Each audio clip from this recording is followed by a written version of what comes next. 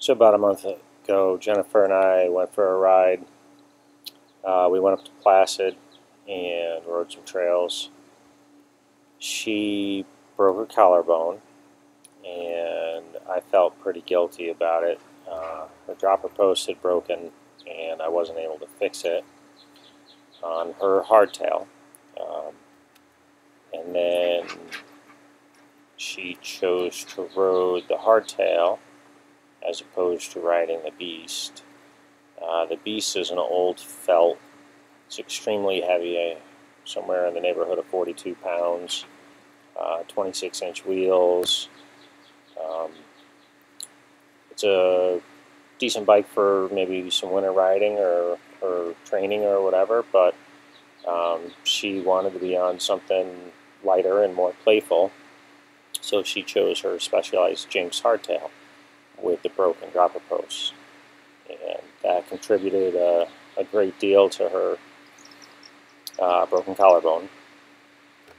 For some time I was thinking I needed to get her a much better bike because she had progressed so much that she really needed a better bike.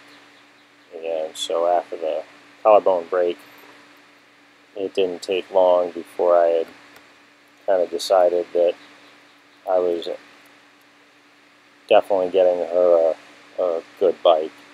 The YT Jeffsy, I think, is a perfect all-around bike. 150 mils of travel, front and rear. It's light, certainly lighter than anything we've been riding, which makes it feel like it accelerates quick. It's enough travel for pretty much anywhere, probably other than a downhill park or some really super aggressive downhill trail riding trails, which we do have a few around here. And with the purchase of the YT2s, between the two of us, the Commensal Meta is a good enough bike to go out and ride at the park, and the 2s is built for downhill. So if she wanted to have the big bike when we go to the park, that was perfect because I could ride the Meta, and she would have a trail bike that was suitable for everything. And when she goes to the bike park, she could ride the 2s. So I figured the Jeffsy was a really good plan. It was going to meet all of our needs. The cassette did have a little bit of an issue. There's a pinch bolt that's supposed to be tightened to 4 Newton meters. It was tightened to 4 Newton meters, but that was not nearly enough to keep the cassette locked into place. So I was having a little bit of problems with the shifting, trying to get that nice and smooth. And on my second ride, I realized what the issue was. And when I got back home from that ride, I checked the torque spec. It was at 4 where it should be, and I had to go to 12 in order to get it to decent.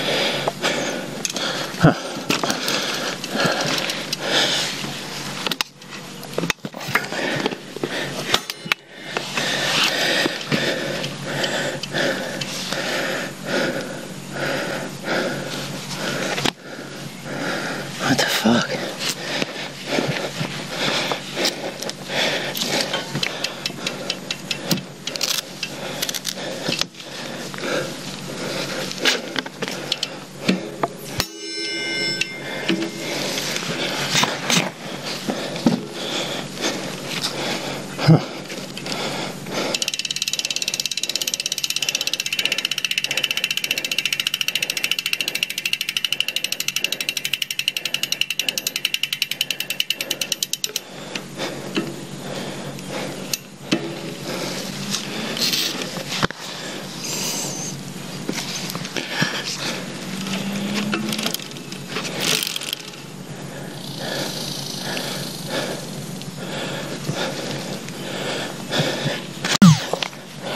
So somehow the cassette itself is slipping.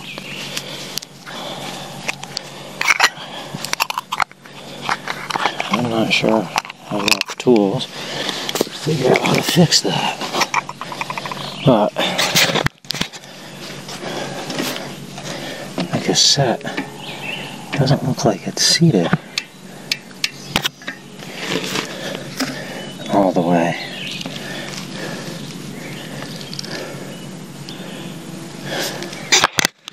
That's probably why I've been having trouble shifting it so much. Hopefully the cassette's not ruined.